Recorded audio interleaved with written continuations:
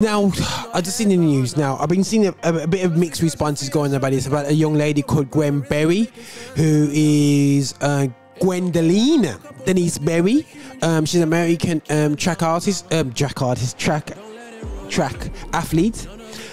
She does the hammer, I believe. Yeah, the hammer. She does, and she came third, and she's through to the Olympic Games. But she didn't. She turned her back on the national anthem in America and put the fist up. Yeah, I believe she put the fist up as well. But she turned her back and basically side-eyed it. It all kicked off anyway. So people like fuming about the thing anyway. Still, yeah. And then she explained herself. Said, "Hold on a second. We was told not to do that. Yeah, they're not gonna do that. And then they did it without warning me." So basically, she saw as a black person, saying it as a threat because. She's known to be open about this situation, and they kept it quiet, and then they stooped it on her. So I've watched a few interviews of what she's saying, and she wants to kind of represent the injustice that her people are facing, and she's seeing it now. People saying that she shouldn't play for compete for the USA, but we're hitting up a dilemma, guys. Yeah, now if you're not black and you're thinking, you know, you hear it's on my Van Mineo show, we all vex about Sterling and going, oh, he's scoring the goals. But the thing is, we're not.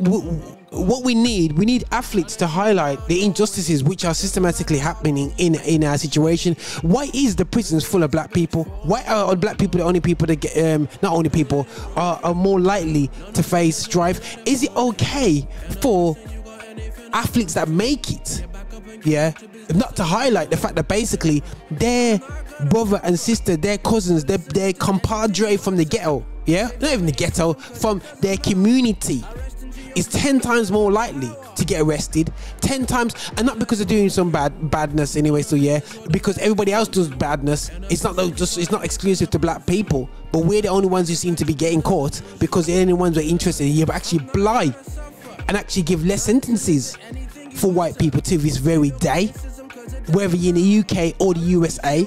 We just heard today that a police officer has got away with murdering Datin Atkinson and just getting 4 years for his murder. People can say, oh, listen, 4 years? The guy who killed George Floyd got some time, you know. So how on earth does the officer get 4 years? And we know that if a black person does that, it's like, yo, it's not 4 years, I guarantee you that, you know, for straight up murder. Now, going away from that case anyway, so this is not about Datin Atkinson, but I have to salute Gwen Berry for actually representing the injustices that has happened to us. Now, if you say go back to your own country or don't want compete for the country, listen, the problem that you face, it's not even their country in the first place that people are moaning about here. Is it the colonizers' country? No, it's not. You know what I'm saying? You know what I mean? It's Native Americans. It's not. So when it says don't compete for this country, it's not even your country, the people that are saying it. It's not even the country's national anthem. It's not even the origins. No respect, disrespect. And you're going to turn around and says, oh, when people now saying, hold on a second, you annex this country, America is the bad, the best or the worst, whatever way you look at it, example of capitalism out there. Europeans just took the land off the native people, took the land off, no payoff, just took the land off and told them to move, so we can make money and drain your resources and kill you at the same time. So when somebody turns around a couple hundred years later and says, I want to highlight injustices of the people that were drafted into this country for slave labor, who there, what's wrong with us? What is wrong with people out there? You know, if the national anthem, I mentioned it before, things like the myth, and this is where it goes down to education. I'm going to continue going on everything about education, because end of the day still, yeah, I was told growing up in a school, majority, well, we was the only black family, so you know, guess what the other color was anyway. Yeah, there's only one. You know what I mean? And we was always told that the Commonwealth was almost a case of a blessing on the world. It was literally something that literally made everyone educated. It took the savages up to the level of high tea, and they can use a knife and fork now. They don't use their hands anymore. You know what I'm saying? That's unfortunate how people look at the rest of the world. You know what I mean? That's how it's been put in the back of their mind. So the reality shows, but no. The rest of the world was civilized and had their systems all in place.